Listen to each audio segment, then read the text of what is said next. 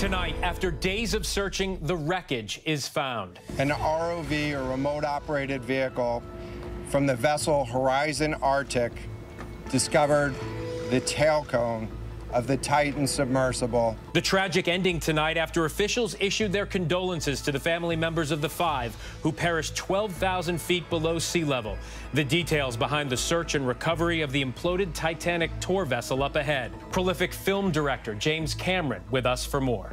Plus, this is what you've called a slaughterless house. Oh, yes. So you're making meat in here. Yes. But I don't see any animals and I don't see any animal parts. Well, that's the trick, right? we take you inside the facilities where a new age of lab-grown meat is being created. But will Americans eat it in big enough numbers to help fight off climate change? And people used to jump on the mic before she get on the mic because when she get on it, it's over. She shut the whole club down. It's over. New Orleans bounce music has been part of the hip-hop scene for years. Tonight, we bring you the story of one of the genre's unsung heroes, Magnolia Shorty, who's been sampled by many but rarely highlighted until now. Good evening. I'm Phil Lipoff in for Lindsay Davis tonight. Thanks so much for streaming with us. We are following those stories and, of course, much more, including the severe weather and triple-digit heat wave in parts of the country raising health concerns tonight, plus the latest court appearance for detained Wall Street Journal reporter Evan Gershkovich and what a Russian judge decided about his case. The astronomical rise in e-cigarette usage over the course of just 2 years, the revealing numbers released today. Our correspondents are fanned out covering those stories and more for us tonight. But we are going to begin with that grim discovery near the wreckage of the Titanic, a tragic end to the story that has captivated the world all week. The Coast Guard announcing today pieces of the Titan submersible have been found near the wreckage of the Titanic, and the 5 aboard were likely lost in a catastrophic implosion. The families of the passengers were immediately informed their loved ones were presumed dead. It ended a days-long search where rescuers and the world had held out hope. We did learn late today the Navy heard the sound of that implosion on Sunday. Tonight, we are mourning the 5 souls lost as many questions remain about the design of the Titan and the safety concerns some raised about that submersible. We are set to speak with explorer Robert Ballard, who was on the expedition in 1985 that actually discovered the Titanic wreckage, and famed movie maker and explorer James Cameron, who has visited that site dozens of times. First, though, Gio Benitez leads us off again tonight from Halifax, Nova Scotia. Tonight, a heartbreaking end. The Coast Guard announcing search crews have found the pieces of the missing sub carrying 5 passengers 1,600 feet, nearly a third of a mile from the bow of the Titanic. This is an incredibly unforgiving environment down there on the seafloor, and the debris is consistent with a catastrophic implosion of the vessel. 5 major pieces of debris were recovered on the ocean floor, including the sub's nose cone, as well as the front and back end of the vessel, all coming apart as the capsule collapsed inward under extreme pressure. It's unclear exactly when the sub imploded after it started its dive Sunday morning. The Navy now saying an underwater acoustic detection system heard what was likely the implosion of the Titan on Sunday. The information was immediately shared with the Coast Guard for analysis. On behalf of the United States Coast Guard and the entire Unified Command, I offer my deepest condolences to the families. Ocean Gate Expeditions tonight saying our hearts are with these 5 souls and every member of their families during this tragic time. We grieve the loss of life and joy they brought to everyone they knew. Businessman Shahzada Dawood and his 19-year-old son Suleiman, who shared a passion for science and discovery. British billionaire and explorer Hamish Harding, who loved adventure. Voyaging to space aboard a Blue Origin flight. I've always wanted to do this, and the sheer experience of looking out of the window is something I'm looking forward to. And setting records, diving to the world's deepest waters in the Pacific. Well, it's been a fantastic dive. Tonight, Harding's family remembering him as a loving husband and dedicated father, calling him a passionate explorer, whatever the terrain, who lived for his family, his business, and for the next adventure. P.H. Narjoulé, a legendary expert on the Titanic, had been to the wreck more than 30 times since it was discovered. His daughter today saying there is comfort in knowing he was in the place he so loved. And the CEO and founder of OceanGate Expeditions, Stockton Rush, who saw himself as a maverick, talking in this vlog about how the Titan defied industry standards. I'd like to be remembered as an innovator. I think it was General MacArthur said, "You're remembered for the rules you break." And, I've broken some rules to make this. I think I've broken them with logic and good engineering behind me. The carbon fiber and titanium, there's a rule you don't do that. Well, I did. But we're now learning more about concerns over using carbon fiber and titanium to make the experimental sub, an untested material at extreme depths over time. The Titan made 13 trips down to the Titanic over 2 years. This is not like being a passenger on the first couple of days of service of the new Airbus A380, right? This is like being a test pilot on a plane that has never flown. Explorer Josh Gates passed on a trip to the Titanic on the sub 2 years ago after several of its systems failed during a test dive. Carbon fiber is a miraculous material. It's what we're using to build next-generation airplanes out of, the Dreamliner, the A350, things like that. But it's not particularly well understood how it works over time in terms of fatigue at depths and in extreme cold. A former OceanGate employee echoed those concerns in a 2018 court filing where he says he warned the company that flaws in the carbon could grow with each dive under such pressure, risking lives. The dispute was settled out of court. Tonight, with the world watching, yet another tragedy. 111 years after the Titanic's doomed voyage, 5 souls captivated by its story, now resting in those same waters. Gio Benitez is back with us again tonight from Nova Scotia. Gio, ABC News is now getting late word today from the Navy about when this implosion may have happened.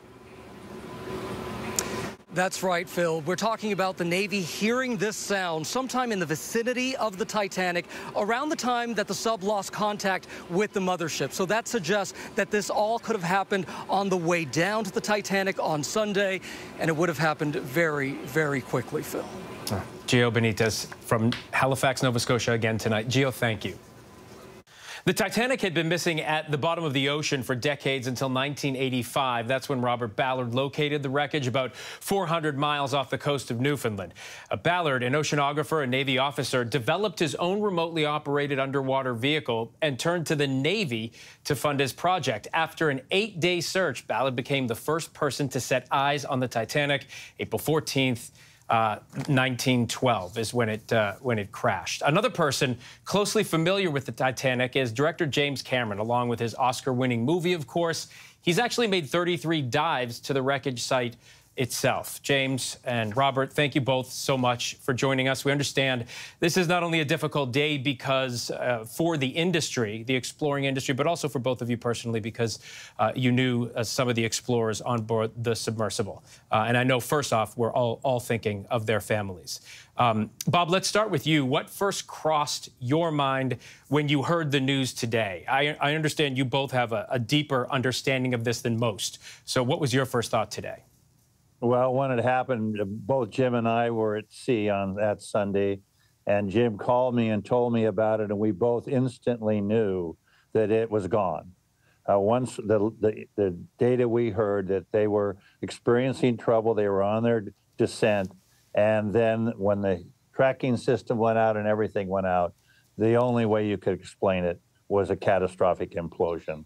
And we all have not talked to anybody, because we knew today would be the day when it would be confirmed. Right, Jim? Yeah, we didn't. I don't think we wanted to come forward. I got, as you did, Bob, approached by many outlets for comment, and it just seemed like speculation, even though we felt we knew what the outcome was going to be, and it was certainly zero surprise to me today. I was even able to visualize the wreck site in my mind over the last few days, and you know, as described, I think it's exactly what we expected. But, you know, I can't imagine what these poor families have been through over the last 4 days, being given false hope here, banging noises, da-da-da, this and that. And, you know, it must have been just, you know, horrible for them. And I feel so bad for them. But I also felt that, as we agreed, Bob, that it would be insensitive to come forward with a dissenting voice to the story that was in motion at the time. I just wish we could have gotten an ROV to the site much earlier and gotten eyes on, which took 4 days. And, you know, this thing just it just seemed like a prolonged nightmare. You two well, are. The French knew exactly where to go. As soon as they arrived, they put their vehicle in and they dove to the spot of the last contact and dropped down, and there was the wreckage. As I said, you two are so intimately familiar with this site and what it takes to get there. James, I know you were talking today. You were struck by the similarity of what happened with the Titanic disaster to, unfortunately, what has happened here with warnings going out beforehand. Talk to me a little bit about the irony. Well, it is. Look, people are fascinated by Titanic. They've been fascinated by that story since it sank.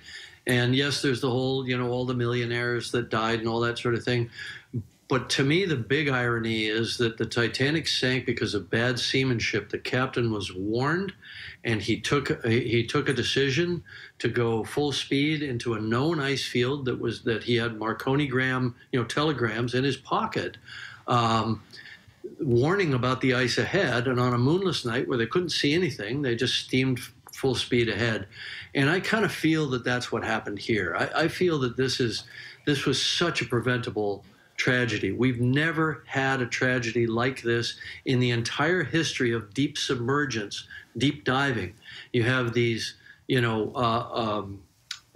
highly certified systems like Alvin at Woods Hole, which Bob is very familiar with.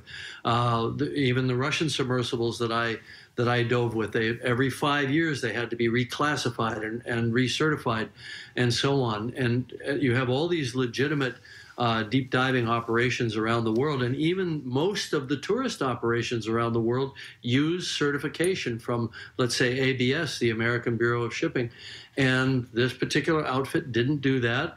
I had deep concerns about the technology that they were using, composite fiber wound filament hull, which I don't believe has any place in deep submergence, and I know a thing or two about the engineering that goes into subs. I designed and built my own sub and went, at one point 10 years ago, went 3 times deeper than Titanic at the Challenger Deep. So it's all just engineering, and these are understood and known problems. The last thing somebody should be thinking about when they get into a sub to pay to go deep as a tourist or as a, like a lay explorer, they shouldn't have to worry about the sub that they're in. This is just engineering, and it's the 21st century. If you think about when we first started diving deep back in the 60s, the time between then and now is greater than the time between Orville Wright and Wilbur Wright at Kitty Hawk and the flight of the first 747. That's the amount of time that we've had to improve our understanding of materials science and safety protocols and so on. There is no excuse for what happened here, and I find it appalling and tragic. Just lastly, for both of you, I know you both knew Stockton Rush, the CEO of OceanGate. Bob, you've known him for 30 or so years, so if you both could just talk to me a little bit about who he was, what his dream was, and what needs to happen now that this has happened. Well, he was a dreamer. I met him. He was very young when I first met him, and he told me about his dream to develop a technology to dive on the Titanic. But that was about it. I wasn't that involved at all. Jim really understands the engineering science on that particular submarine. And like Jim said, every time I dove in, I've dove in 9 different deep submersibles, and I've never worried about the integrity of the hull. Yeah, you should be worried. If you're going to Titanic, you should be worried about entanglement or some other problem. You shouldn't be worried about the basic platform that you're diving in. Look, I never knew Stockton well, and I had no association whatsoever with OceanGate, but I was aware of the nature of their design, and I had been very critical of that type of design. There was a prior design that was being built. It was a competing design to ours to get to Challenger Deep back a decade ago, and I was very vocal even to the people involved in that, saying somebody's going to get killed in a wound filament composite hull. It's just a really, really bad idea. And we don't know, we're speculating right now that was the cause of the implosion. It might have been the dome port, for all we know. which I've also heard was not certified to the depth that it was being dived to. But we don't know right now. But I feel pretty sure that it was that composite hull. But in any case, they never went through any certification process. So that, to me, is misrepresenting themselves to their paying clients. And I guess one of the lessons is caveat emptor. Really look carefully. If you're going to get into a sub, look carefully at the company that designed the sub, look at its certification and all those things. I would also strongly recommend that anybody that's going to take tourists down to a deep site have an ROV on board that can reach the same depth so that they can assist if there's a problem, especially entanglement, which is really the greater danger for any deep submersible that's operating by itself. James Cameron, Bob Ballard, thank you both so much. I know this is a difficult day, but you both have insight and have seen things with your own eyes that very few people in this world have. So thank you both for the conversation. And I know also you are both thinking about those who were lost down there and their families, as we all are. Gentlemen, thank you. Thank you. Other news tonight, there are severe weather warnings across the country after a deadly tornado outbreak. There have been 11 reported tornadoes in 4 states, including this double tornado. Look at this in Washington County, Colorado. But it was the tiny town of Matador, Texas that was hit the hardest. ABC's Faith Abube is there. Tonight, more powerful storms on the move. Tornado, look at it go! Look at it go! A tornado touching down near Denver after a deadly 24 hours in Texas. Northeast of Lubbock, much of the small town of Matador flattened late Wednesday. A tornado claiming at least 4 lives. First responders and residents combing through the wreckage for anyone missing or trapped. Devonna Grundy's 2-story home was flattened. This morning, the reality just slapped us in the face. What was that like? I can't describe it. Can't. We have nothing. And near Denver, concertgoers at the famed Red Rocks Amphitheater assaulted by massive hailstones. Up to 90 people treated at the scene, 7 taken to the hospital. Lightning from the same system, the suspected cause of this apartment complex fire in San Antonio. And straight-line winds gusting to nearly 100 miles an hour in the Houston area. Hundreds of thousands losing power as those sweltering temperatures continue. And here in Matador, first responders from multiple agencies across the state are here helping with the cleanup and restoring power. The town substation was severely damaged in the storm. There's also the potential for more storms in the area, possibly severe tonight and again tomorrow. Phil? Faith Abube from Texas tonight. Now let's get right to ABC senior meteorologist Rob Marciano. And Rob, where is the greatest concern now as we head into the night? Well, similar areas, Phil, and we've already seen storms erupt in the Denver metro area just south of town, damaging hail and a tornado dropping there. And that's where we have a watch up there across the high plains and through New Mexico and parts of Texas and Oklahoma until at least 10 o'clock. So another dangerous evening ahead as those storms rumble down to the south and east. And watch tomorrow, similar spots, including just south of Rapid City, we could see more in the way of severe weather. Been dealing with this stubborn system across the southeast where flooding rains have been persistent through Georgia and the Carolinas, the mid-Atlantic today. And as you can see this thing spiraling up into the northeast, more prevalent, I think, tomorrow and over the weekend. Could even see some flooding in some spots. And the tropics are hot. Tropical storm Brett going to make a run at St. Lucia in the next few hours. Tropical storm conditions. It's almost at hurricane strength. It should weaken as tropical depression number 4 strengthens and then weakens. We expect both of them, and we hope that both of them peter out, excuse me, as we get into the beginning of next week before making any sort of run at the U.S. Phil? All right, Rob Marciano, thanks. The armorer on the set of the movie Rust is facing a new charge tonight in the fatal shooting of the cinematographer. Hannah Gutierrez-Reed is now also accused of evidence tampering related to narcotics. ABC's Matt Gutman joins me now. Matt, give us the details that you know on these new charges and what they could mean for the case. First of all, Phil, this is a bombshell coming 20 months after Helena Hutchins was killed by that prop gun on the set of Rust. The details are scant, but court documents just out today allege that Gutierrez-Reed transferred narcotics to another person, quote, with the intent to prevent the apprehension, prosecution, and conviction of herself. It's unclear if she had narcotics on her and just tried to offload them, or tried to offload the narcotics as an inducement to someone else not to get herself convicted or in trouble or prosecuted. complex, and it comes very late into this case, but certainly a bombshell development so late into the case, and after the charges of manslaughter against actor Alec Baldwin were dropped just in April. And Matt, do we know how Gutierrez-Reed is responding to these new charges tonight? We're told that she plans to plead not guilty. Her attorney sent us a statement saying that there is no evidence supporting new charge. There's also another bombshell piece of information that came out in these court documents released today, and that is by the prosecution's outgoing lead investigator, who alleged that the sheriff's office's handling of the case is, quote, reprehensible and unprofessional. He says he had no words for how bad it was. So again, this troubled case gets even more complicated, Phil. Absolutely. All right, Matt Gutman from Los Angeles. Matt, thanks. The White House rolled out the red carpet today for a state visit from India's Prime Minister Narendra Modi. President Biden greeted Modi on the South Lawn before a meeting in the Oval Office and a press briefing in the East Room, with both leaders stressing the importance of democracy and the U.S.-India relationship. The visit, though, is not without controversy. At least 70 lawmakers called on President Biden to address human rights violations in India. Still, Modi was met with applause when he addressed a joint session of Congress late this afternoon. In the past few years, there have been many advances in AI, artificial intelligence. At the same time, there have been even more momentous development in another AI, America and India.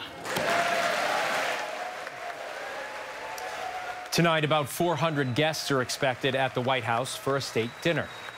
A two-day NTSB hearing is underway in East Palestine, Ohio, as investigators try to learn more about that toxic train derailment in February. Among the revelations today, testimony from a Norfolk Southern engineer who reportedly expressed concerns about the size of the 150-car train 30 hours before more than 36 cars toppled from the tracks, but was ignored. The hearing will also looking into the initial emergency response, as well as the hazardous aftermath and how it continues to affect that community. Turning to Ukraine tonight, Russia-backed officials are blaming Ukraine for striking a key bridge between the Crimean Peninsula and Ukraine, damaging a vital supply route for Russian troops in the south. And tonight, we are on the medical front lines inside a Ukrainian trauma hospital where teams are repairing horrific injuries and saving lives. ABC's chief foreign correspondent Ian Pannell with the story. Tonight, as President Zelensky warns Russia may be planning to stage an attack at the Zaporizhzhia nuclear power plant, he admits progress in Ukraine's counteroffensive has been slower than desired. Ukraine attacking in the south and east, but Russia resisting, firing tens of thousands of shells every single day. Too many have died, and for those that end up here, their fight on the battlefield is over. Now, they must fight just to stay alive. The staff at this trauma hospital have cared for thousands of wounded warriors, and day and night they come, and almost all have the same type of injuries. It's shrapnel, yes. A shrapnel in the leg. Yes. The gruesome scans tell a simple and terrible story. Bullet 2%. Bullets 2%, and all the rest is shrapnel? Only shrapnel. From artillery, yes. mortars? Yes. Of 2,000 trauma operations this year, almost half are amputations. On this day, another young man lost his legs stepping on a Russian mine. Jacob is an American veteran from Alaska who volunteered to fight for Ukraine, hit 4 days ago by shrapnel from a tank round. It's a lot of artillery, a lot of tanks, sitting at like standoff distances. Dozens of badly wounded soldiers are now being brought out of the hospital. They've come in with terrible wounds, they've now been stabilized, and they've been taken for further medical care. We met a crew of international medics helping evacuate patients. This is Tom from Michigan and Alan from Norway. There's severely injured patients, and, it's tough to see. We don't have these types of injuries in Norway or anywhere else in the West. There's torn off limbs, severe injuries. That's difficult to treat. This is the cost of this war for the young men and women of Ukraine as they risk everything to liberate their land. One day, one hospital, and a storm that only seems to grow. What a sobering scene. Now, President Putin taunting Ukraine, saying that there's been a lull in the counter-offensive. It's a claim, of course, that Ukraine will deny. But he's also saying that Ukraine has no chance to beat Russia. Phil? All right, Ian Panel from Ukraine tonight. Ian, thank you. Meantime, jailed Wall Street Journal reporter Evan Gershkovich will remain behind bars in Russia after losing his detention appeal. Gershkovich, as you see, stood inside a glass enclosure during his appearance in a Moscow court where he faces espionage charges for allegedly collecting Russian state secrets. The U.S. calls those accusations baseless. The judge still ordered him to remain in custody until at least the end of April. The U.S. ambassador to Russia and his parents were at the courthouse for those proceedings. There is still much more to get to here tonight on Prime. Coming up, dangerous moments at a concert when golf ball-sized hail falls onto the audience, sending people running for cover. But next, in our Prime Focus, the future of meat, raised on a farm or in a lab. Devin Dwyer with a fascinating look at how and where your next steak may come from and what it means for the environment. So you're making meat in here. Yes. But I don't see any animals and I don't see any animal parts. Well, that's the trick, right? Whenever news breaks. The crush of families here in Poland. Here in Kentucky, no match for the tornado. From Monterey Park, California, on the ground in Ukraine. Reporting from Uvalde, Texas. ABC News Live is right there everywhere. From the scene of that deadly missile strike in Dnipro, Ukraine. Reporting from the earthquake in Turkey. From Charleston, South Carolina, on the 2024 campaign trail. From Kathmandu, Nepal. Truckee, California, covering record snowfall. Traveling with the president in Mexico City. Wherever the story. Here at this airport in Tampa, it's already shut down. Reporting from the nurses on the picket line. Reporting from Jerusalem. Here at 10 Downing Street in London. Streaming live to you. Wherever the story is. Wherever the story is. Wherever the story is. We're going to take you there. You're streaming ABC News Live. ABC News Live. You're streaming ABC News Live. ABC News Live. Streaming free everywhere. America's #1 streaming news. With so much happening these days, it's hard to keep up. Things change hour by hour, minute by minute. The historic weather that's now unfolding. The worries on Wall Street. We're bringing you the Right Now. But a nationwide teacher shortage. The Right Now look at the day ahead. An alert this morning for dog owners and the key takeaways from the biggest stories. World News Now and America This Morning, America's #1 early morning news. Today does feel a little different. Early mornings on ABC News Live. All right, here we go. You ready? Let's do it. Yes, it's the show America wants and America needs right now. This is What Would You Do? Let's go. How are you? How cute. Yes. So what will you be watching Saturdays on ABC News Live? What would you do? Hey, I guess I just found out. The What Would You Do Marathon, 2 to 6 Eastern, every Saturday on ABC News Live. My favorite show. Welcome back. Tonight, we are taking a closer look at how a new way to grow the meat we eat could make a big impact on the environment. Americans ate an estimated 75 billion pounds of red meat and chicken last year alone. But what if some of that meat was not raised on farms, but in high-tech facilities instead? Scientists say it could mean fewer greenhouse gas emissions and just a fraction of the land and water used. The USDA has now given the green light for the sale of lab-grown meat to restaurants. Devin Dwyer has an inside look at the process in tonight's Prime Focus. This is what you've called a slaughterless house. Oh, yes, yeah. The equipment looks like a commercial brewery, but it's not beer they're making. So that's where it all starts, just a few cells. It's meat. So you're making meat in here. Yes. But I don't see any animals and I don't see any animal parts. Well, that's the trick, right? Stainless steel bioreactors or cultivators produce real meat from animal stem cells. You're making chicken in there. Yeah, so if you look at this, this is approximately a 200+ liter tank. And we take cells from a chicken or an egg. Dr. Uma Valetti is a cardiologist who founded Upside Foods, taking on a food chain as old as time. It takes 2 weeks to grow the equivalent of 1 chicken, 1,000 chickens, or 100,000 chickens. So you're saying in this factory you can make more meat faster and cleaner than an average farmer. Well, ultimately, yes. We saw how cells kept on ice can be replicated on a large scale, fed a mixture of vitamins, fats, sugars, and oxygen in tanks, growing into tissues of chicken. Is it safe? Absolutely. The best indication for this is 2 months ago, we are the first company in the world to get FDA green light to bring cultivated chicken to the market. For decades, scientists have pursued growing meat from cells as a way to protect animals and feed a booming global population. The demand for meat is continuing to grow and double, and we just don't have enough resources nor ability to continue to grow that much meat. The environmental benefits could be even bigger. Animal farming requires vast amounts of land and water, and the animals, especially cows, are a major source of greenhouse gas emissions, 15% of the total worldwide. Farmed beef generally has some of the highest environmental impacts among most foods. So if that's your point of reference, almost anything, including cultivated meat, will look more sustainable by comparison. Rachel Santo at Johns Hopkins University says the potential is tantalizing. There's been a growing body of research showing that our dietary choices are a major contributor to climate change, and that by changing and shifting how we eat foods, we can help address climate change. That prospect has attracted top-tier investors like Bill Gates, Richard Branson, and Whole Foods founder John Mackey. President Biden signed an executive order this year requiring federal agencies to support cultivating alternative food sources.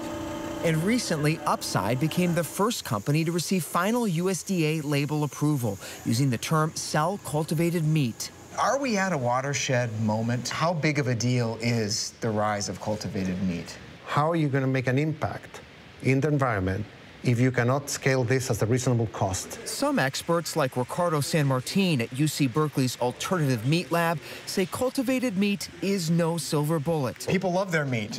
People love their meat. So this is the most complicated country to tackle the problem. Americans are among the world's top meat eaters, and enticing them to cut consumption has proven to be challenging. Cattle ranchers like Todd Wilkinson say there are major socioeconomic implications, too. What the cattle industry has done is become more efficient, and we've reduced our footprint across the U.S. considerably, but we produce more beef. Do you see cultivated meat as a threat to the cattle industry? I see it as a threat if it's mislabeled. So what should it be labeled? Cultured meat, lab-grown, something that just stands out and lets the consumer know what they're eating. And while cultivated meat likely means a smaller carbon footprint, some experts say more study is needed. More research and just caution. I think that a lot of companies are going to use or present the best case scenarios. Cultivated meat could be part of the solution, but it's not necessarily the only solution. And then, will consumers even like the taste? Today we're cooking our upside chicken fillet, and we'll be serving that with a white wine butter sauce and pan-roasted vegetables. Can you smell it yet? I can smell it. It smells like chicken. And you have to slice it. It's not a plant-based piece. All right, my first bite of cultivated meat. It's chicken. Cultivated chicken could soon be on restaurant menus in California, and then possibly store shelves for a premium price in a few years. What makes you so confident people will buy it? People are buying meat right now, despite how it's made. What if we can make the process more kinder, caring, healthier, nutritious? I believe nearly everybody will get behind it. Our thanks to Devin Dwyer for that. There is still much more to get to here on Prime. Coming up, a water rights dispute goes all the way to the Supreme Court. How justices decided on a tribe's fight to have the federal government help supply their water. But next, e-cigarette sales have spiked in the past few years. We take a look at the state of vaping by the numbers. Americans turn here than any other newscast. ABC News World News Tonight with David Muir, America's #1 most watched newscast across all of television. This is ABC News Live. The crush of families here in Poland. At refugee centers. In Putin's Russia. On the ground in Ukraine. Close to the front line. From the capital. Destructive Cat 4 storm. You're along I-5. Boston is in the bullseye. Let's go. ABC News Live, America's #1 streaming news. Anytime, anywhere. Streaming 24/7, straight to you for free. Thank you for making ABC News Live America's #1 streaming news. From America's #1 news comes the all-new ABC News app. Breaking news, incredible video, faster, smarter, and customizable to your interests. If you love being in the know, you're gonna love this. Experience the all-new ABC News app. Download it now. I came out of jail with a plan. I was gonna put every piece of energy I had into music. Give it up for Jelly Roll! If I wasn't a musician, I'd be dead. This was my best bet to really have an impact. I'll cry with you. Who'd have thought I could help people? I needed help, you know, I still need help. Somebody save me. I love you. With so much happening these days, it's hard to keep up. Things change hour by hour, minute by minute. The historic weather that's now unfolding. The worries on Wall Street. We're bringing you the Right Now. But a nationwide teacher shortage. The Right Now look at the day ahead. An alert this morning for dog owners and the key takeaways from the biggest stories. World News Now and America This Morning, America's #1 early morning news. Today does feel a little different. Early mornings on ABC News Live. You never know what you're going to get on this show. That's all I'm going to tell you. Yes, Whoopi! This mic on? Can you hear me out there? Behind the scenes is always a better show. Absolutely, absolutely. That's what people don't see during the commercial break. Right, they don't. What happened? I had no idea really what I was getting myself into. That day that we walked out, I treasure that day. I couldn't sit there. You're doing good, Joy. You're doing good. Oh, yeah, baby. It was crazy. Behind the Table. Listen wherever you get your podcasts. When I got sent to Idaho to cover the murders of 4 college students, it was a story that didn't make any sense. 4 students stabbed to death in their beds while 2 roommates were home. You gotta think to yourself, okay, who's the target and how many people would a man go through to get to his target? I'm Kana Whitworth with ABC News. This is the story of savage murders, a determined small-town police force, and a scholar of crime. This is The King Road Killings, a new podcast from ABC Audio. Listen now wherever you get your podcasts. This is where the newsmakers come first in the morning to be heard. America's #1 morning show. How would your mom feel about your relationship with your brother now? I can't imagine what it feels like to go from $20 billion to $100,000. Yeah. Are you worried about going to jail? You write that you had low-grade depression. How'd you get out of that? Wherever the story, ABC's Good Morning America is right there. Reporting from the earthquake in Turkey, I'm David Muir. Wherever the story, we'll take you there. You're streaming ABC News Live. Welcome back. There is plenty of evidence that public health campaigns to quit smoking helped curb the addiction. But according to a CDC report released today, Americans are still finding ways to get their nicotine fix.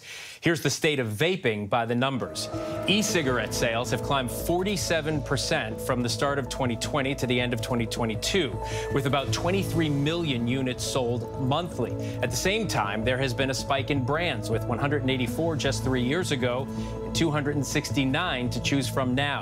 Younger users are driving that popularity. In 2021, about 5% of adults 18 plus reported vaping, narrowing that focus to Gen Z, the 18 to 24-year-olds, and that number climbs to 11%. And last year, 14% of high school students, about 2 million kids, said they were using e-cigarettes. The study also found a surge in fruit and candy flavors like bubblegum and blue raspberry, which jumped from 29% of sales to 41% during that same period. And while the use of pre-filled vape cartridges is declining, disposable e-cigarettes have nearly doubled, now making up 52% of the business. But there are signs that new vaping regulations are working. Sales were actually down 12% during the final 6 months of that study. What is clear is that the CDC will be keeping a very close eye on where the trends go next. There is much more ahead here on Prime. Elon Musk and Mark Zuckerberg in a cage match. The Twitter back and forth that is causing some speculation. And as hip-hop turns 50, we are taking a look at its impact and its most groundbreaking artists like Magnolia Shorty, how she became one of the biggest voices in New Orleans music. It was literally like she came in like a tornado, did the songs, and left. And I was just like, whoa, what just happened? We literally just did an EP, like in maybe an hour. What does it take to be America's #1 news? It takes asking the straightforward, tough questions. Do you believe that Donald Trump should ever be president again? How would your mom feel about your relationship with your brother now? I can't imagine what it feels like to go from $20 billion to $100,000. Yeah. Are you worried about going to jail? You write that you had low-grade depression. How'd you get out of that? The news-making interviews. You said that there were 6 friends. One of them was sick. Yeah. Do you have future political aspirations? Going to the front line. The search for survivors. How does this war end? And getting to the heart of the story. Thank you for being here. We'll be here for the long run. ABC News, #1 in the morning, the #1 newscast, #1 in daytime talk, Friday nights, Sunday mornings versus the competition, and the #1 streaming news. Thank you for making ABC News America's trusted, straightforward first choice. With so much happening these days, it's hard to keep up. Things change hour by hour, minute by minute. The historic weather that's now unfolding. The worries on Wall Street. We're bringing you the Right Now. Been a nationwide teacher shortage. The Right Now look at the day ahead. An alert this morning for dog owners and the key takeaways from the biggest stories. World News Now and America This Morning, America's #1 early morning news. Today does feel a little different. Early mornings on ABC News Live. This is ABC News Live. The crush of families here in Poland. At refugee centers. In Putin's Russia. On the ground in Ukraine. Close to the front line. From the capital. Destructive Cat 4 storm. You're along I-5. Boston is in the bullseye. Let's go. ABC News Live, America's #1 streaming news. Anytime, anywhere. Streaming 24/7, straight to you for free. Thank you for making ABC News Live America's #1 streaming news. When I got sent to Idaho to cover the murders of 4 college students, it was a story that didn't make any sense. 4 students stabbed to death in their beds while 2 roommates were home. You gotta think to yourself, okay, who's the target and how many people would a man go through to get to his target? I'm Kana Whitworth with ABC News. This is the story of savage murders, a determined small-town police force, and a scholar of crime. This is The King Road Killings, a new podcast from ABC Audio. Listen now wherever you get your podcasts. Get ready, America, every Friday. The hottest trends, styles, and must-have. What's the right stuff to buy right now? I really love that. It's time to buy the right stuff. Yes! And save big time, too. The right stuff. Fridays on GMA. You're going to love it. This is ABC News Live Prime. Thanks so much for streaming with us. Live reporting, breaking news, exclusives, award-winning, powerful, eye-opening. ABC News Live Prime with Lindsay Davis. Injured when golf ball-size hail pelts a famed amphitheater. New details on who paid for Congressman George Santos's bond, and Elon Musk challenges another billionaire to a cage match. These stories and more in tonight's Rundown.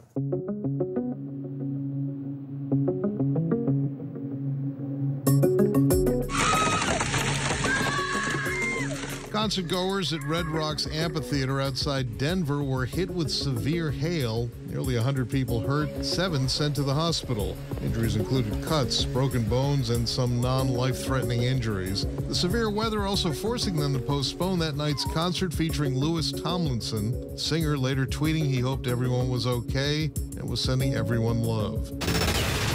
A narrowly divided Supreme Court ruled against Navajo Nation in a Colorado River water rights case. In a 5-4 decision, the court said the Navajo Nation could not sue to force the federal government to help expand their access to water. That case involved a treaty the tribe said required the government to assess and plan to meet their water needs. But the majority opinion said the treaty did not require the government to take affirmative steps to provide water for the tribe. That decision comes as water is increasingly scarce across the West, particularly the Colorado River Basin, and when 1/3 of Navajo Nation homes lack running water. In It was George Santos' father and aunt who guaranteed his $500,000 bond. The unsealed court document names them as Gersino Santos and Elma Santos Previn. George Santos posted bond after pleading not guilty to a 13-count indictment accusing him of fraud, money laundering, and theft of public funds. Santos' attorney previously said Santos preferred to go to jail rather than name his bail backers. The Utah mother accused of murdering her husband and then writing a children's book about dealing with grief was back in court today for a brief scheduling conference. The hearing came days after Corey Richens filed a lawsuit against her late husband Eric's estate, worth nearly $2 million, claiming she's entitled to money and assets through their prenuptial agreement. Authorities say Richens murdered her husband by lacing his drink with a fatal dose of fentanyl in March 2022. Prosecutors and Eric's family believe Richens was financially motivated to kill him, which she denies. Are we in for a battle of the tech billionaires? In a back and forth on social media, Twitter head Elon Musk and Meta chief Mark Zuckerberg appeared to agree to a cage match fight. Chatter of the match began after Musk responded to a report about Meta coming out with a feature similar to Twitter threads. When a Twitter user replied about Zuckerberg doing jiu-jitsu, Musk replied that he was up for a cage match, if Zuckerberg was. Zuckerberg then posted an Instagram story including Musk's tweet with a response, "Send me location." Musk responded that if Zuckerberg's challenge was for real, he would do it. Not clear when this match would take place or if it even will. The John F. Kennedy Center for Performing Arts has revealed its latest group of honorees. Billy Crystal, Queen Latifah, Dionne Warwick, Barry Gibb, and Renee Fleming will round out this year's group. In a statement, Kennedy Center President Deborah Rutter called the group an extraordinary mix of individuals. She added that this year's ceremony would also pay tribute to the 50th anniversary of hip-hop, and that it was an honor to celebrate Latifah, the so-called First Lady of hip-hop. The group will be honored at a ceremony hosted by Gloria Estefan at the Kennedy Center in Washington, D.C., which will take place in December. Now to a look at how thieves are using artificial intelligence to fool people into thinking a loved one is either asking for a loan or is in physical danger. ABC's Whit Johnson with the details. Please send the money. This is for real. That may sound like me, but it's not. It's a voice fake generated by artificial intelligence. And with the rise of AI, victims across the country tell us kidnapping scams are becoming increasingly believable and terrifying. I get a phone call and it's my daughter's voice and Breeze says, "Mom," and she's crying and sobbing. I never doubted it was her. So we asked Pete Nicoletti of Checkpoint Technologies, one of the largest cybersecurity firms, to explain how this rapidly evolving tech is changing the game for scammers and their victims. To start, he shows us some of the basics of AI's capabilities, using content pulled directly from my social media. You actually pulled some photographs of me out on a breaking news scene. So here you are. This is Mississippi in front of a terrible tornado. But with artificial intelligence, you can just say, hey, I want to put Whit in front of Canadian wildfires. This AI tool is so advanced that it adds a shadow. I could see you found my headshot. Wow. It's very realistic. The AI can create almost any scenario as long as you have the basics to work with. Just your face. Next, we wanted to hear what the team at Checkpoint could do using AI with just a 10-minute sample of my voice. Take a listen. This is not a real call. I just went out to lunch with the crew and my company credit card is not working. Sending you a link to pay back the guy that covered me. This would come in as a voice message, and the criminals can easily impersonate your phone number, so it says Whit Cell. Now, what if scammers tried to convince my family members that I'd been kidnapped? To be clear, this is a voice fake example. Listen. My love, it is me, Whit. Please, please listen carefully. I have been abducted and am being held in a basement, tied up in the dark. Please follow their instructions. Do not notify the authorities. You look scared, Whit. Well, I mean, I am. That's very believable. These scammers now can have a conversation with you in real time. There's tools where you can actually type it in and use your voice. Again, the audio you're about to hear is not real. Please send the money. This is for real. They are asking me to say the date of life. It's June 14th. Please send the money now. The AI can actually adjust the inflection in my voice. Absolutely. We don't have any recordings of you under stress, but I can change your voice to where you're now stressed.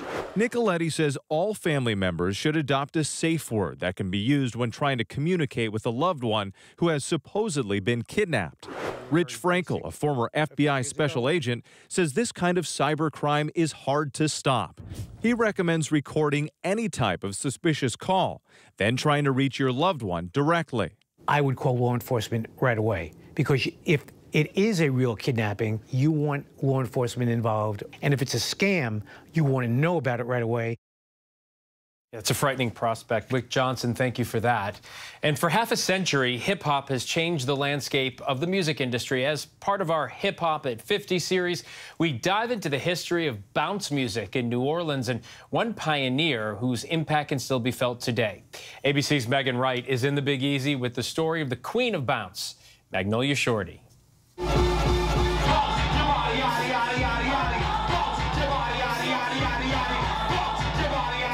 Bounce music is fast, high tempo. It's more of a gospel feeling to me. You have no choice but to move and dance. It brings joy. Like bounce music in New Orleans, oh my God. You about to do it, do it, do it. She about to shake it. Bounce, baby, bounce, baby, bounce, bounce, bounce, baby, bounce. That's your wiggle, bust it with your wiggle. That's your wiggle, booty bounce. In New Orleans, if you don't have bounce, your party's boring. It's energy. That's what bounce is. That's what twerk is. It's a New Orleans thing, and it's our culture, and we love it. If you think they cute, look at them and say, From Josephine to Melphamine to Callio to Magno to Second and D, PNC, 30G, STP, IVP, Wildfeet, Dirty D, CTC, DNG. That's what people know about bounce music. It's fun. It's gonna make you dance. It's gonna represent your hood.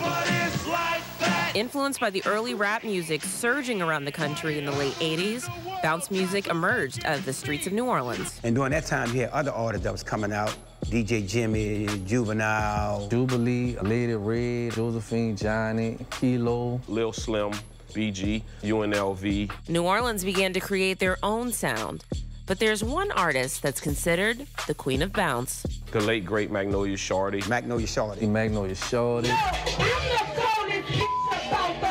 Magnolia Shorty's raw, uncut, in-your-face lyrics setting her apart from the rest. Give me money, money, money, money. Before Renetta Lowe was discovered by Cash Money Records CEO Birdman and given the name Magnolia Shorty by the late No Limit rapper Soulja Slim, she was just a kid rapping in the infamous Magnolia Projects. She knew she was a star at a young age. She was destined for starting just by her personality, you know, and her confidence.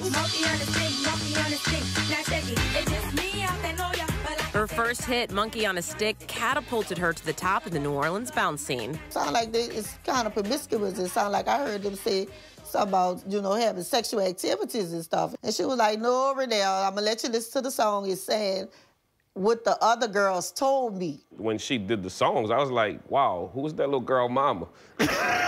You know, I was like, but you know, you can't tell nobody nothing. I was in a shopping mall with her and people were saying, oh, look at Magnolia Shorty.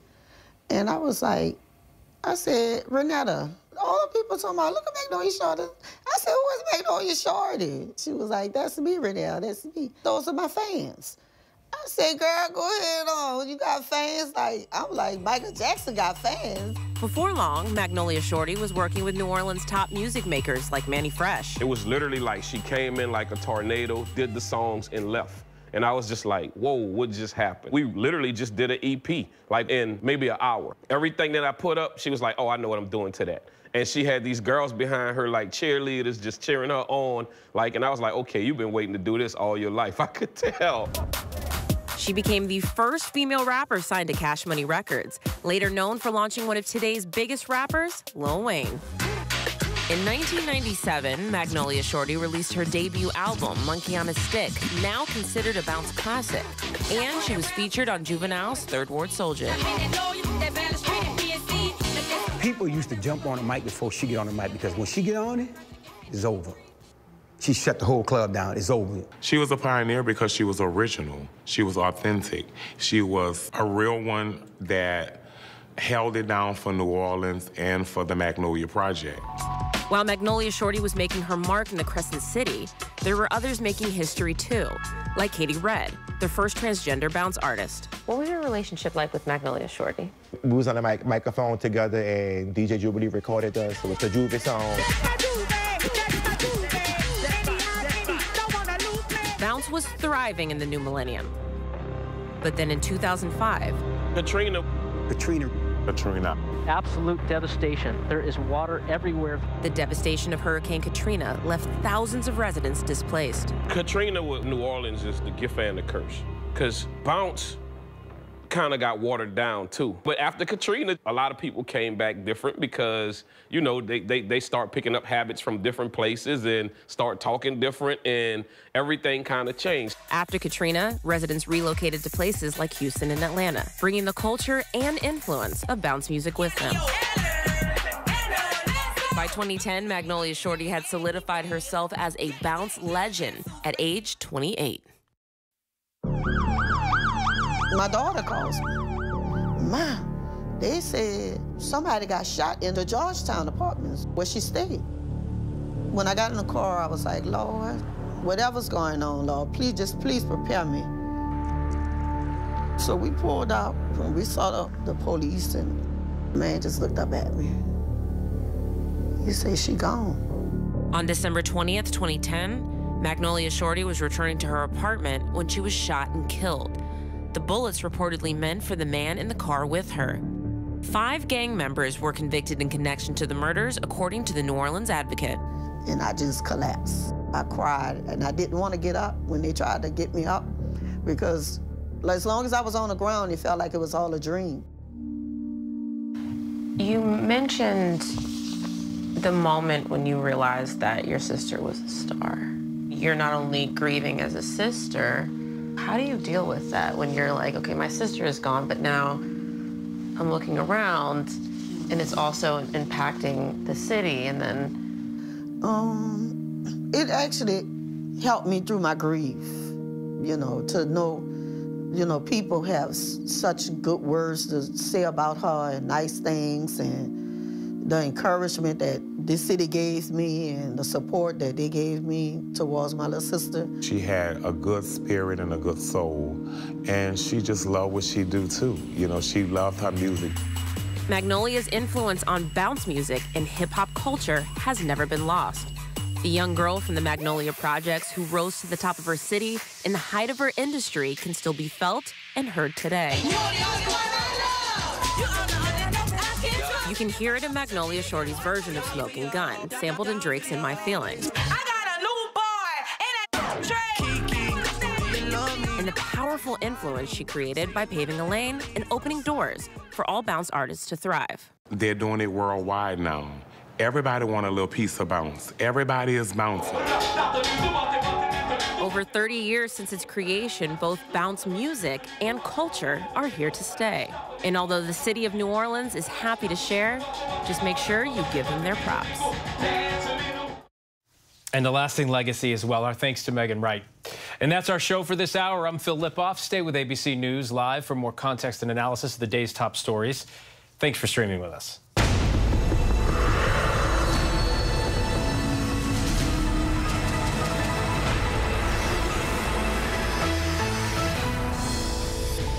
And coming up in the next hour, an investigation in China after a gas explosion kills 31 people. The action the government is now taking. And flying from South Carolina to New York City for an internship, why this student chose the long commute over renting a place in the city. This is ABC News Live Prime. Thanks so much for streaming with us. Live reporting, breaking news, exclusives, award-winning, powerful, eye-opening. ABC News Live Prime with Lindsay Davis, streaming weeknights. Where can you get the best, most delicious, most mouth-watering breakfast in America? Next week, GMA's out across the country as some of the best breakfast spots in America compete in GMA's United States of Breakfast. So, will we be at your favorite breakfast place? This is where the newsmakers come first in the morning to be heard. America's #1 morning show. How would your mom feel about your relationship with your brother now? I can't imagine what it feels like to go from $20 billion to $100,000. Yeah. Are you worried about going to jail? You write that you had low-grade depression. How'd you get out of that? Wherever the story, ABC's Good Morning America is right there.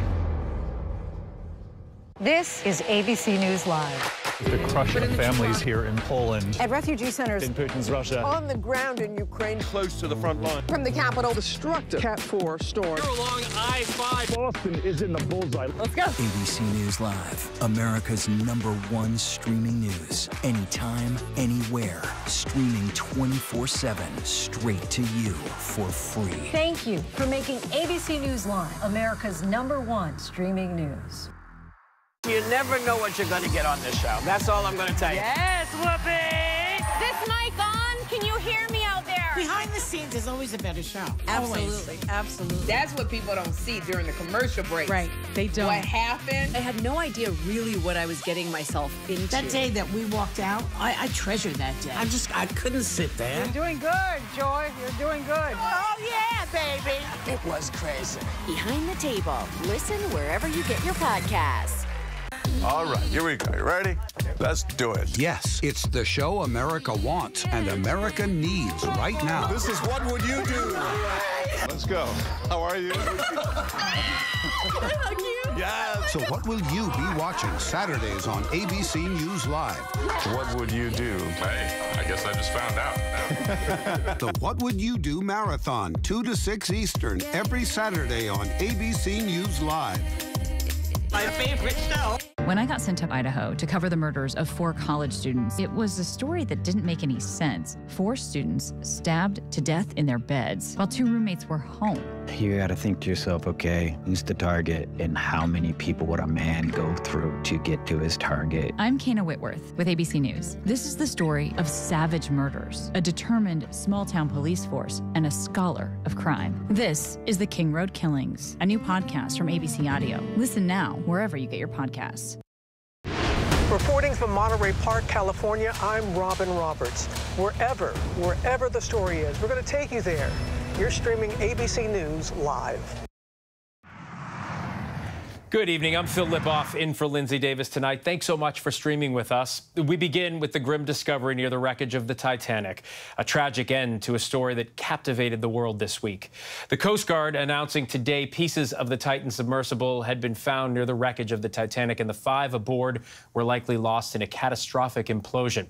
The families of the passengers were immediately informed their loved ones were presumed dead.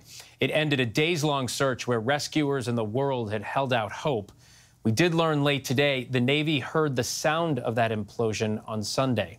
Gio Benitez leads us off once again tonight from Halifax, Nova Scotia. Tonight, a heartbreaking end. The Coast Guard announcing search crews have found the pieces of the missing sub carrying 5 passengers 1,600 feet, nearly a third of a mile from the bow of the Titanic. This is an incredibly unforgiving environment down there on the seafloor.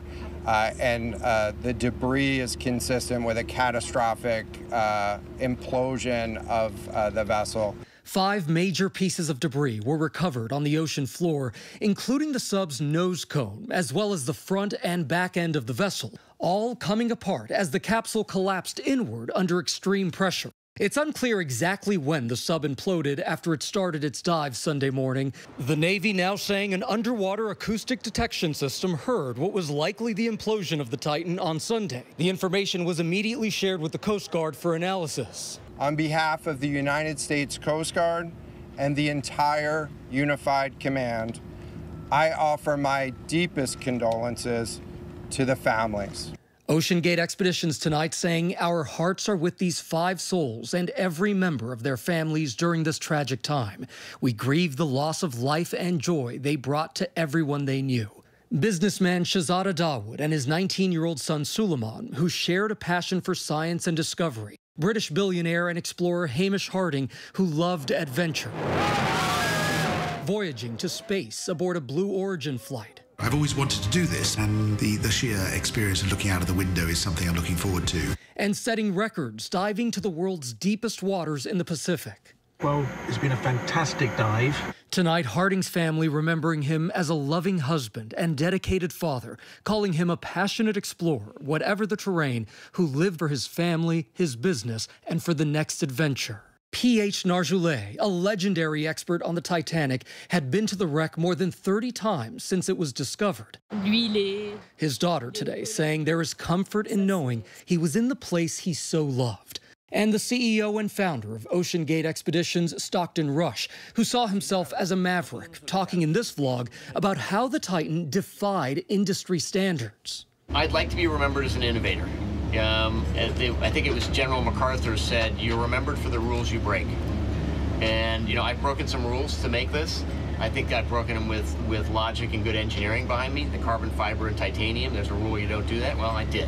But we're now learning more about concerns over using carbon fiber and titanium to make the experimental sub, an untested material at extreme depths over time. The Titan made 13 trips down to the Titanic over 2 years. This is not like being a passenger on the first couple of days of service of the new Airbus A380, right? This is like being a test pilot on a plane that has never flown. Explorer Josh Gates passed on a trip to the Titanic on the sub 2 years ago after several of its systems failed during a test dive. Carbon fiber is a miraculous material. It's what we're using to build next-generation airplanes out of, the Dreamliner, the A350, things like that. But it's not particularly well understood how it works over time in terms of fatigue at depths and in extreme cold. A former Ocean Gate employee echoed those concerns in a 2018 court filing where he says he warned the company that flaws in the carbon could grow with each dive under such pressure, risking lives. The dispute was settled out of court. Tonight, with the world watching, yet another tragedy. 111 years after the Titanic's doomed voyage, 5 souls captivated by its story, now resting in those same waters. Gio Benitez from Halifax, Nova Scotia. Gio, thank you. The Titanic had been missing at the bottom of the ocean for decades until 1985. That's when Robert Ballard located the wreckage about 400 miles off the coast of Newfoundland. Ballard, an oceanographer and Navy officer, developed his own remotely operated underwater vehicle and turned to the Navy to fund his project. After an 8-day search, Ballard became the first person to set eyes on the Titanic. April 14th. 1912 is when it crashed. Another person closely familiar with the Titanic is director James Cameron, along with his Oscar-winning movie, of course. He's actually made 33 dives to the wreckage site itself. James and Robert, thank you both so much for joining us. We understand this is not only a difficult day because for the industry, the exploring industry, but also for both of you personally because you knew some of the explorers on board the submersible. And I know, first off, we're all thinking of their families. Bob, let's start with you. What first crossed your mind when you heard the news today? I understand you both have a deeper understanding of this than most. So what was your first thought today? Well, when it happened, both Jim and I were at sea on that Sunday, and Jim called me and told me about it, and we both instantly knew that it was gone. Once the data we heard that they were experiencing trouble, they were on their descent, and then when the tracking system went out and everything went out, the only way you could explain it was a catastrophic implosion. And we all have not talked to anybody, because we knew today would be the day when it would be confirmed. Right, Jim? Yeah, we didn't. I don't think we wanted to come forward. I got, as you did, Bob, approached by many outlets for comment, and it just seemed like speculation, even though we felt we knew what the outcome was going to be, and it was certainly zero surprise to me today. I was even able to visualize the wreck site in my mind over the last few days, and you know, as described, I think it's exactly what we expected. But, you know, I can't imagine what these poor families have been through over the last 4 days, being given false hope here, banging noises, da-da-da, this and that. And, you know, it must have been just, you know, horrible for them. And I feel so bad for them. But I also felt that, as we agreed, Bob, that it would be insensitive to come forward with a dissenting voice to the story that was in motion at the time. I just wish we could have gotten an ROV to the site much earlier and gotten eyes on, which took 4 days. And, you know, this thing just seemed like a prolonged nightmare. You two The French knew exactly where to go. As soon as they arrived, they put their vehicle in and they dove to the spot of the last contact and dropped down, and there was the wreckage. As I said, you two are so intimately familiar with this site and what it takes to get there. James, I know you were talking today. You were struck by the similarity of what happened with the Titanic disaster to, you know, unfortunately, what has happened here with warnings going out beforehand. Talk to me a little bit about the irony. Well, it is. Look, people are fascinated by Titanic. They've been fascinated by that story since it sank. And yes, there's the whole, you know, all the millionaires that died and all that sort of thing. But to me, the big irony is that the Titanic sank because of bad seamanship. The captain was warned, and he took a decision to go full speed into a known ice field that he had Marconigram, you know, telegrams in his pocket, warning about the ice ahead. And on a moonless night where they couldn't see anything, they just steamed full speed ahead. And I kind of feel that that's what happened here. I feel that this was such a preventable tragedy. We've never had a tragedy like this in the entire history of deep submergence, deep diving. You have these, you know, highly certified systems like Alvin at Woods Hole, which Bob is very familiar with. Even the Russian submersibles that I dove with, every 5 years they had to be reclassified and recertified, and so on. And you have all these legitimate deep diving operations around the world, and even most of the tourist operations around the world use certification from, let's say, ABS, the American Bureau of Shipping, and this particular outfit didn't do that. I had deep concerns about the technology that they were using, composite fiber wound filament hull, which I don't believe has any place in deep submergence. And I know a thing or two about you know, the engineering that goes into subs. I designed and built my own sub and went, you know, at one point 10 years ago, went 3 times deeper than Titanic at the Challenger Deep. So, you know, it's all just engineering, and these are understood and known problems. The last thing somebody should be thinking about when they get into a sub to pay to go deep as a tourist or as a, you know, what do you call it, like a lay explorer, they shouldn't have to worry about the sub that they're in. This is just engineering, and it's the 21st century. If you think about when we first started diving deep back in the 60s, the time between then and now is greater than the time between Orville Wright and Wilbur Wright at Kitty Hawk and the flight of the first 747. That's the amount of time that we've had to improve our understanding of materials science and safety protocols and so on. There is no excuse for what happened here, and I find it appalling and tragic. Just lastly, for both of you, I know you both knew Stockton Rush, the CEO of OceanGate. Bob, you've known him for 30 or so years, so if you both could just talk to me a little bit about who he was, what his dream was, and what needs to happen now that this has happened. Well, he was a dreamer. I met him. He was very young when I first met him, and he told me about his dream to develop a technology to dive on the Titanic. But that was about it. I wasn't that involved at all. Jim really understands the engineering science on that particular submarine. And like Jim said, every time I dove in, I've dove in 9 different deep submersibles, and I've never worried about the integrity of the hull.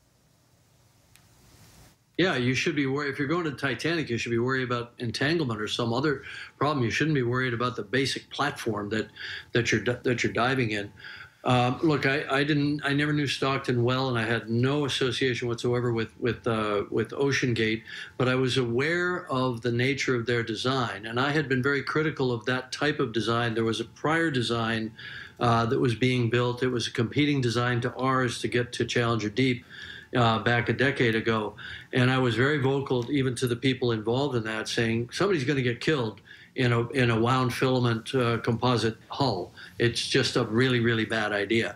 And we don't know, we're speculating right now that that was the cause of the implosion. It might have been the dome port, for all we know, which I've also heard was not certified to the depth that it was being dived to.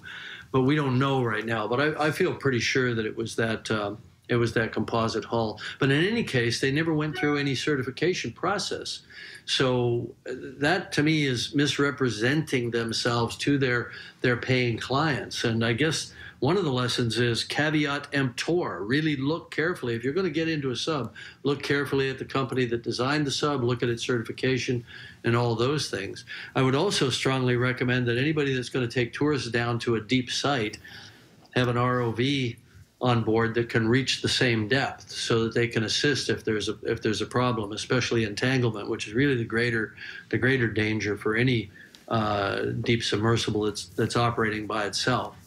James Cameron, Bob Ballard, thank you both so much. I know this is a difficult day, but you both have insight and have seen things with your own eyes that very few people in this world have. So thank you both for the conversation. And I know also you are both thinking about those who were lost down there and their families, as we all are. Gentlemen, thank you. Thank you. Other news this evening, there are severe weather warnings across the country tonight after a deadly tornado outbreak. There have been 11 reported tornadoes in 4 states, including this. Take a look at this. This is a double tornado in Washington County, Colorado. But it was the tiny town of Matador, Texas that was hit the hardest, and ABC's Faith Abube is there. Tonight, more powerful storms on the move. Tornado, look at it go! Look at it go! A tornado touching down near Denver after a deadly 24 hours in Texas. Northeast of Lubbock, much of the small town of Matador flattened late Wednesday. A tornado claiming at least 4 lives. First responders and residents combing through the wreckage for anyone missing or trapped. Devonna Grundy's 2-story home was flattened. This morning, the reality just slapped us in the face. What was that like? I can't describe it. Can't. We have nothing. And near Denver, concertgoers at the famed Red Rocks Amphitheater assaulted by massive hailstones. Up to 90 people treated at the scene, 7 taken to the hospital. Lightning from the same system, the suspected cause of this apartment complex fire in San Antonio.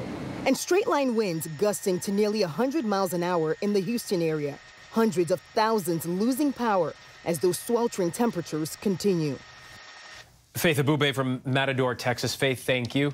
There is still much more to get to here tonight. Coming up, a young chef highlighting his passion for cooking on TikTok and in a new cookbook.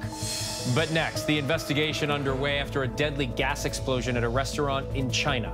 We'll have the latest. Whenever news breaks, the crushing families here in Poland. Here in Kentucky, no match for the tornado. From Monterey Park, California, on the ground in Ukraine. Reporting from Uvalde, Texas. ABC News Live is right there everywhere. From the scene of that deadly missile strike in Dnipro, Ukraine. Reporting from the earthquake in Turkey. From Charleston, South Carolina, on the 2024 campaign trail. From Kathmandu, Nepal. Truckee, California, covering record snowfall. Traveling with the president in Mexico City. Wherever the story. Here at this airport in Tampa, it's already shut down. Reporting from the nurses on the picket line. Reporting from Jerusalem. Here at 10 Downing Street in London. Streaming live to you. Wherever the story is. Wherever the story is. Wherever the story is. We're going to take you there. You're streaming ABC News Live. ABC News Live. You're streaming ABC News Live. ABC News Live. Streaming free everywhere. America's #1 streaming news.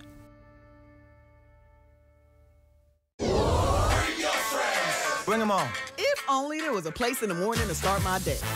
With a smile, somewhere to help me get in the know.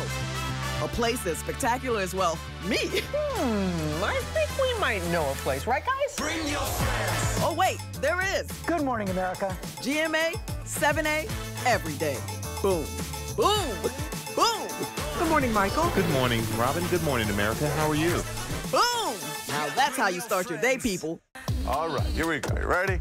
Let's do it. Yes, it's the show America wants and America needs right now. This is What Would You Do? Let's go. How are you? Yes. So what will you be watching Saturdays on ABC News Live? What would you do? Hey, I guess I just found out. The What Would You Do Marathon, 2 to 6 Eastern, every Saturday on ABC News Live. My favorite show. Reporting from Manhattan, I'm Diane Macedo. Wherever the story is, we'll take you there. You're streaming ABC News Live.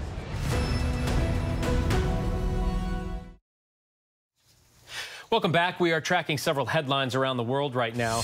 More than 225 migrants were rescued at sea near Spain's Canary Islands after departing on boats from the West Africa coastline. Summer is the busiest time of year for attempted crossings.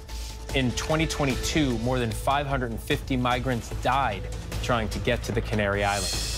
To China, where the investigation is underway after this gas explosion at a barbecue restaurant in the city of Yinchan killed 31 people just ahead of the holiday weekend.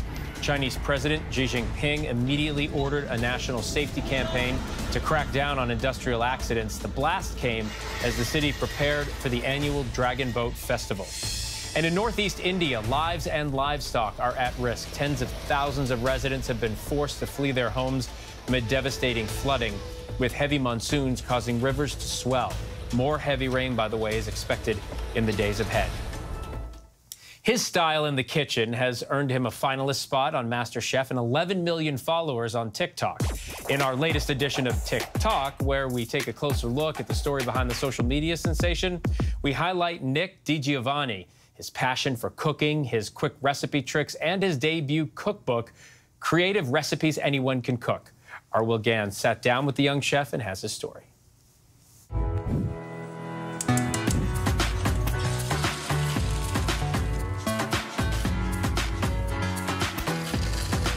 When he's not whipping up dishes in the kitchen, viral 27-year-old chef Nick DiGiovanni is spicing up his TikTok feed with instructional cooking videos. Then into a cast iron with some Alfredo sauce, crab, green onions, and mozzarella cheese. Spilling the beans on all things food-related, the Rhode Island native makes cooking look as easy as pie. Let's make 1,000-layer potatoes. And he's been sharing his cooking creations for quite some time. Tell us about the first cookbook you ever wrote. The first cookbook I still have, believe it or not, thanks to my mom for saving all those little childhood memories that I always asked to throw away. I wrote it when I was 7, and I didn't write much, actually. It's a green binder, and it's just filled with recipes that I printed off the internet. An exciting start of a dream for Nick that turned into a reality all these years later. This time featuring his own recipes in his latest cookbook, Knife Drop, Creative Recipes Anyone Can Cook. I really do believe that anyone can cook. That's why I have the motto on the top of the book. Cooking is all relative. Cooking can mean anything to a certain extent, but I really do believe that anyone, no matter what your age is, can jump into a kitchen and make something exciting too. Pour in 1 can San Marzano tomatoes and break them into chunks. Finish with a pinch of salt and a few shredded basil leaves and let it simmer for at least 10 minutes. How do you gain such knowledge of so many different types of cuisines? It started with family. I had a Persian grandfather. I have an aunt who's Indian. My dad's family cooked a lot of Italian cuisine. I was lucky. I had it all in terms of that worldwide depth and knowledge of food. I was taught as a young kid to try everything when it came to food, at least once. Putting his cooking ability to the test, this Harvard graduate decided to take on MasterChef Season 10 at just 22 years old. Nick, you better start thinking about what you're doing, young man, okay? Let's go. Use that Harvard education. There's no good way to describe the feeling of going the first day and being in the MasterChef kitchen. I took away from it the idea of fearlessness, and just when I go into a kitchen now, and ever since I went on that show, I feel like I try to forget about everything, and I just have fun, and I try to get creative. Since becoming one of the youngest finalists ever on the show, he's worked with celebrity chefs, even beating a world record with his mentor, Gordon Ramsay. Congratulations, you're officially amazing! And when he's not crushing it online, racking up over 20 million followers across social media. My favorite thing in the world, truly, is when there's a kid, you know, a couple feet off the ground that comes up and has seen a video and has been excited or inspired by it. anyone that's that young of an age, I am sometimes baffled that they enjoy food and cooking videos. He's sharing advice for cooks in training. I would say the best place to start would be start at the front of the book, learn those fundamentals, and get a solid grasp of those, and then use the rest of the book as a guide. Coat them in duck fat, and a pinch of truffle salt, then stack them all up, then bake until tender. But even chefs need to rest. Yeah, yes and no.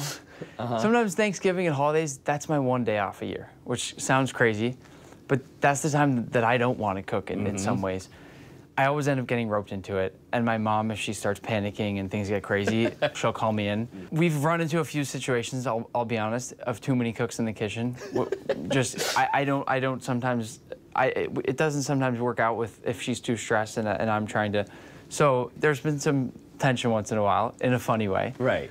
But weirdly, it's one of my few days off for the entire year. I love that. You probably do deserve maybe a Thanksgiving off every now and then. It's tough because, you know, you're sort of peeking from the side and then you see something going wrong with the turkey, and it's in my head, do I step in or do I just let it happen and deal with a slightly drier turkey on the table? It's a tough thing. Yeah. It's a predicament that I've been put in a few times. And whether you're a master chef or you're looking to sharpen your cooking skills, Nick says his new book is for everyone. I like to cook in a way where you sort of forget about reading a recipe and just have fun. I want you to use this book to become comfortable enough in the kitchen that you know the rules, then can break the rules and just forget about any guide. Our thanks to Will Gans, and you can buy Knife Drop creative recipes anyone can cook anywhere books are sold. Is still to come, the college student going the extra mile, or miles, for her summer internship. Will Reeve has the story of her South Carolina to New Jersey super commute when we come back.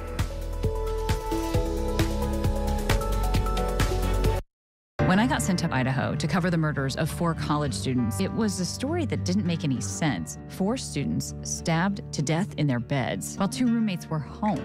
You gotta think to yourself, okay, who's the target and how many people would a man go through to get to his target? I'm Kana Whitworth with ABC News. This is the story of savage murders, a determined small-town police force, and a scholar of crime. This is The King Road Killings, a new podcast from ABC Audio. Listen now wherever you get your podcasts.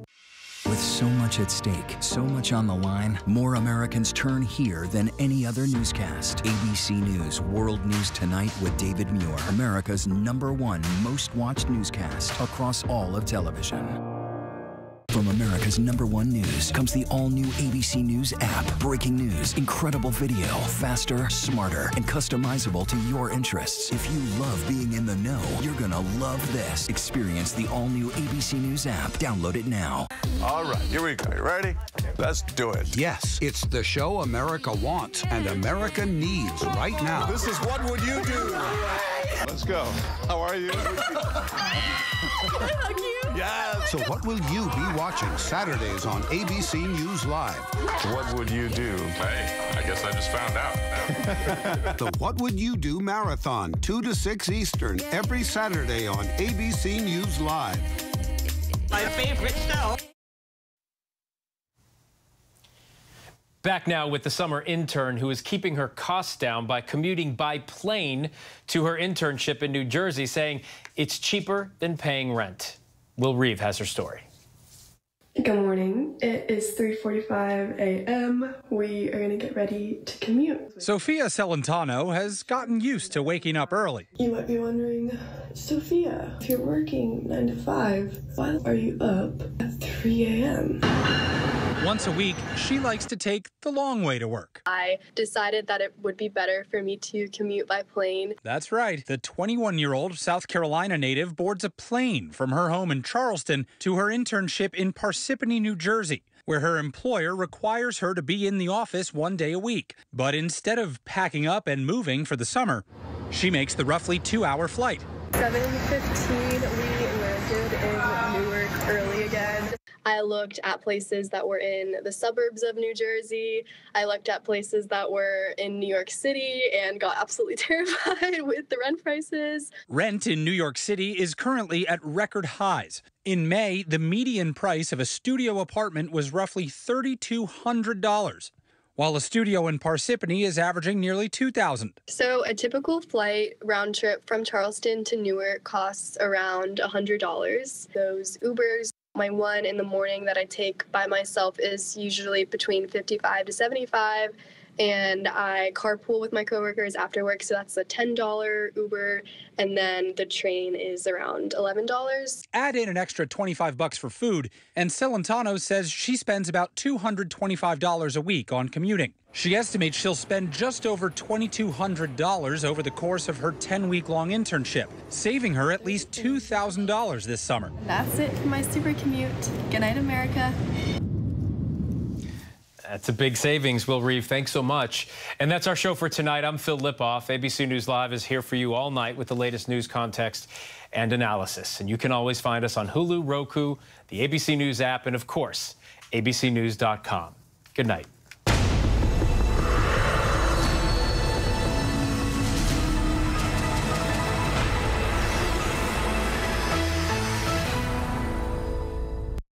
This is ABC News Live. The crush of families here.